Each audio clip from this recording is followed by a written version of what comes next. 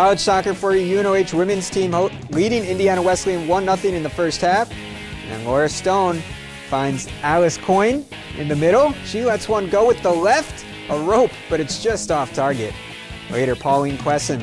She tries a shot, save made by Megan Weiss. Rebound for Coyne, another save, but third time is the charm. Quesson finishes it.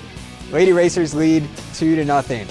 Wildcats trying to answer. Karen Lacey with the ball up here.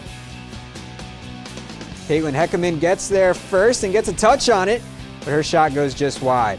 Other end, Stone taking a free kick, saved by Weiss. Hannah Ruhama gets the rebound and slots it for Coyne. One-time shot upper 90. UNOH leads 3-0. They're rolling, looking for more off a corner.